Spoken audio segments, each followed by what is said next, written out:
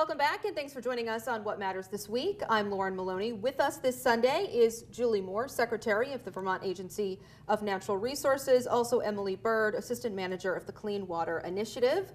So I think we're talking water today. Thank you so much, both of you, for joining us. A lot to mention. We already ran a story earlier in the show today about the report card when it comes to Vermont's infrastructure, something we discussed earlier this week as well. With stormwater and wastewater, it was a D+. Julie, this is for you. This coming from the American Society of Civil Engineers. Obviously, if you were a student getting this report card at home, not the best. Right. But given everything, was this expected? Well, our stormwater and wastewater infrastructure really suffer a lot of times from being out of sight and out of mind.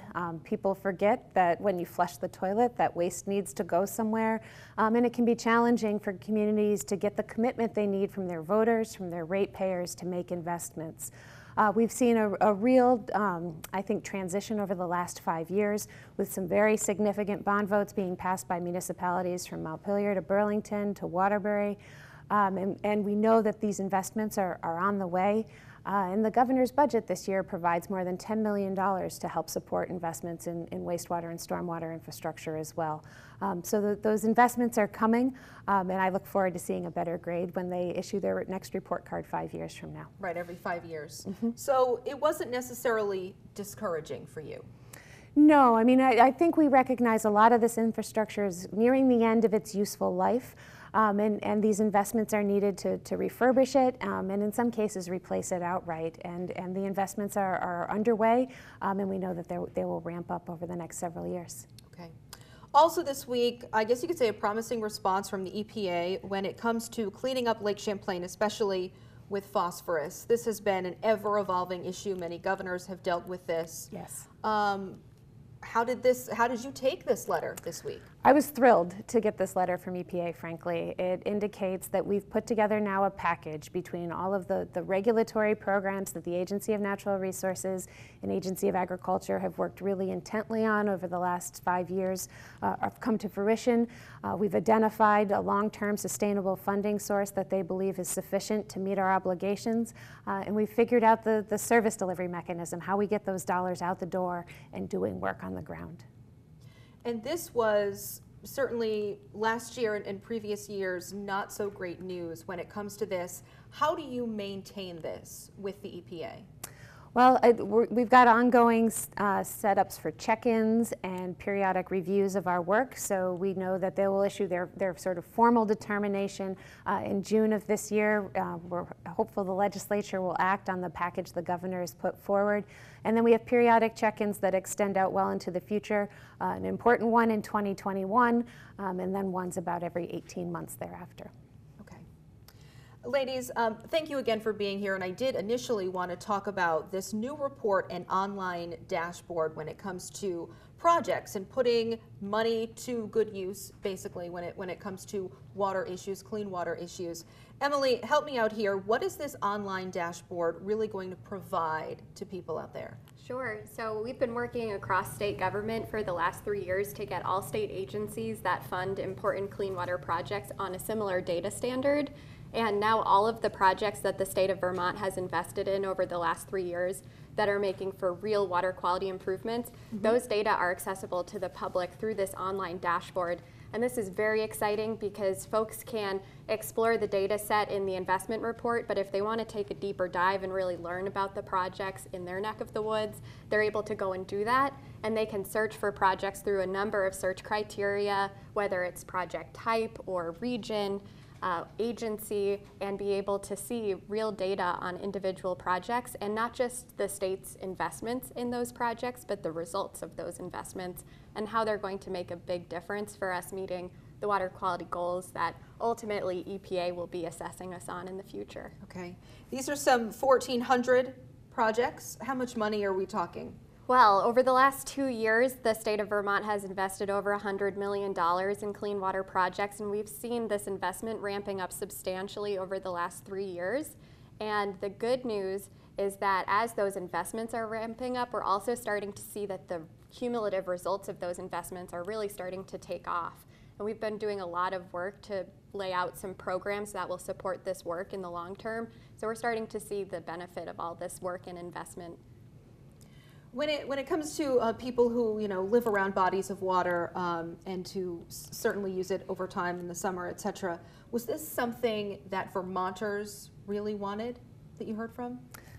Absolutely. I think from algae blooms in some of the northern embayments in Lake Champlain and down here in the Burlington area as well, Lake Carmi, Lake Memphremagog, we know that there are water quality challenges in many water bodies across the state. And we know that the way to address those challenges is these important on-the-ground projects spread across the landscape, whether it's working on farms, working to treat runoff from our roads or our parking lots, and encouraging individual landowners to look at changes they can make on their own property. It's the cumulative effect of all of those pieces that will ultimately result in the kind of water quality conditions we want to see in our rivers and lakes. When you mentioned blue-green algae, there were times beaches last summer were closed often. Was that a particularly bad year? Would you scale it that way, or how would you describe it, and how would this money help? So the true causes of blue-green algae blooms, there's a number of factors that really contribute, and it's hard to pin it to any one thing. Lake Carmi last year saw far fewer blooms than they saw in 2017. Other areas along Lake Champlain certainly saw more blooms. So I think it depends on where you were, how you would answer that question. The projects that Emily's describing are really intended to address sediment and nutrient pollution, which are the two causal factors that we know have a role to play in blue-green algae blooms. And so to the extent we can keep the soil in place, keep the nutrients doing the work we need it to do to grow crops, we will see fewer algae blooms in the future. Emily, I noticed some before and after pictures on your website. What are some of the possibly big projects that Vermonters will click on and really see quite a turnaround with? Sure, and as Julie mentioned, what it's really about are a number of projects across the landscape when we're trying to control the nutrient and sediment pollution that's driven by rainfall and snowmelt.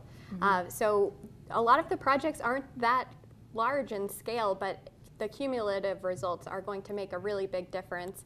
A great project, as an example, you can find on the dashboard is a stormwater treatment project that was put in place near the Giorgetti Arena in Rutland. It was a great partnership with the Rutland County Natural Resource Conservation District and Vermont Youth Conservation Corps, where they used natural processes to build a treatment practice that will control the stormwater runoff from about 1.5 acres of hard surfaces and be able to provide some phosphorus treatment. So these are the kinds of projects that you'll find when you're looking into the dashboard. And these projects are obviously going to provide a water quality benefit, but there's a number of co-benefits that come along with clean water projects.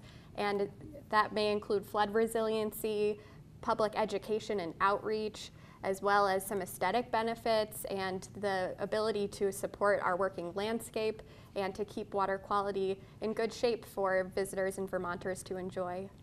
Transparency, I know, is important to you, but also it must be easier for people because a lot of these projects go unnoticed, right? Because we're talking about things that you can't see with the naked eye. So that would help too, I bet, for a lot of people. And some of the projects are very visible, and we've launched a new initiative where while these projects are under construction, the grant recipients are required to post a Clean Water Project sign so that it will boost the visibility and help the public to identify these projects as State of Vermont Clean Water projects.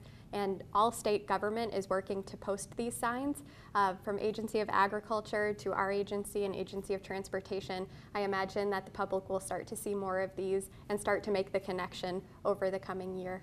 Wow. What has the reaction been like so far? I know it's early on, but when it comes to this dashboard, what have people been saying? The reaction I've heard is that they are pleased to see really accessible information about the work that's going on the ground. I think one of the challenges of clean water is the current condition of our water bodies is really a reflection of decades, if not centuries, of human existence here on the landscape in Vermont. And it's going to require patience and persistence to clean up our waters. And so at times it can be frustrating when we say we've spent $100 million over the last 2 years and people may not see an appreciable impact in their local lake or river.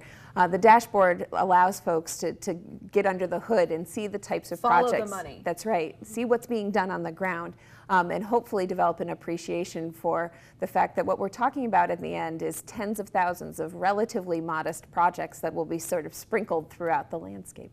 Okay, wonderful. We'll put all the information up where people can get this information, but ladies, I appreciate you being here. Thank you so much. My pleasure. Thank you. Very much. We'll be right back on What Matters This Week.